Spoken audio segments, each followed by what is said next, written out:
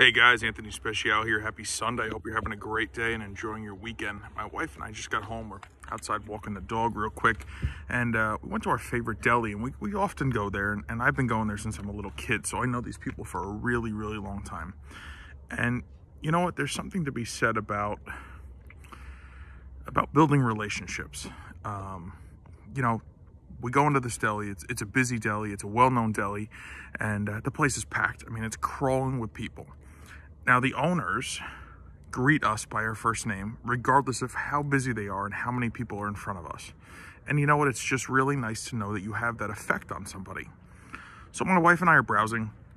We ordered a sandwich to share. We ordered some food to bring home. We picked up some just, stuff.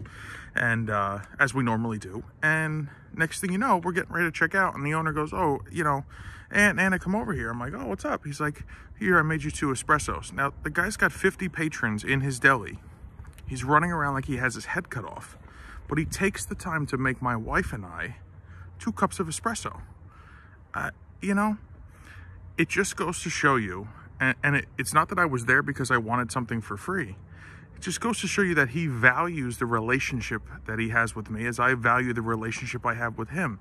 And that mutual respect is something that's missing a lot today in society. And it really touched me. And I want to just shoot a quick video and tell you guys about it.